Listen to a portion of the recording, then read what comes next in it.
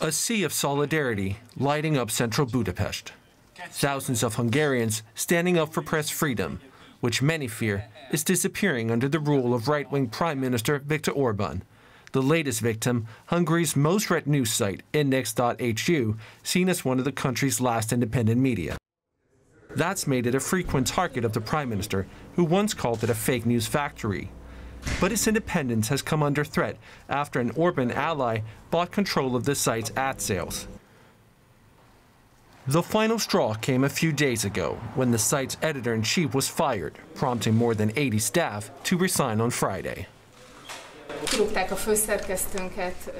Our editor-in-chief was fired this week.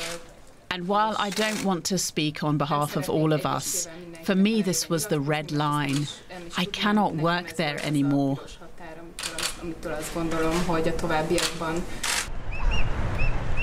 Shortly after, thousands of protesters flooded the streets. We want information, real news, and it's getting more and more difficult, almost impossible, to get that in Hungary now. We don't know what's happening around us because the state media isn't telling the truth.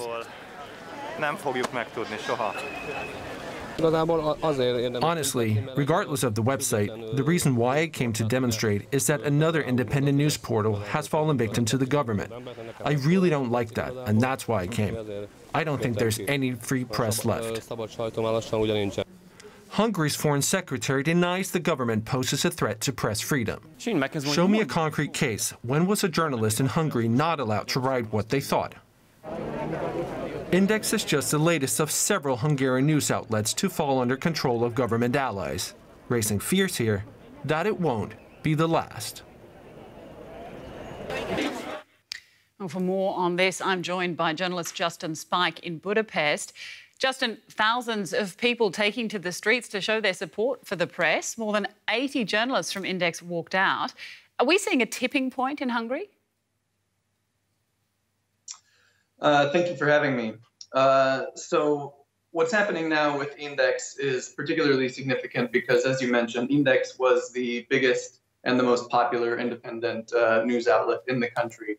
The firing of its editor-in-chief was really the red line for many of these journalists because it represented such a major force in bringing credible and objective information to the people of Hungary in an environment where the media is being continually shrank in the country via purchases by government-friendly business people and these kinds of interventions. So the protest that we saw, I think, shows that there is still a lot of support and a lot of hunger for credible and independent news reportage in Hungary. But I think it surprised a lot of people that Index was moved upon in such a quick manner. It surprised me as well. What does this do to the media landscape in Hungary? How independent is the media there now? So, as the foreign minister mentioned in your previous clip, journalists can write what they want. There's not censorship of the internet, but the environment is being continually whittled away. So what happened to Index recently is almost a carbon copy of what happened to the previously largest and most popular news website, which was called Origo. The same thing happened in 2014. Businessmen close to the government got close to that website. In fact, the same businessman who bought himself into Index just earlier this year. And then the editor-in-chief was fired, and then there were mass walkouts. So there are still a number of independent outlets available in Hungary. I happen to be a contributor to one of them. They're mostly all on the internet. But the point is that it's highly unbalanced.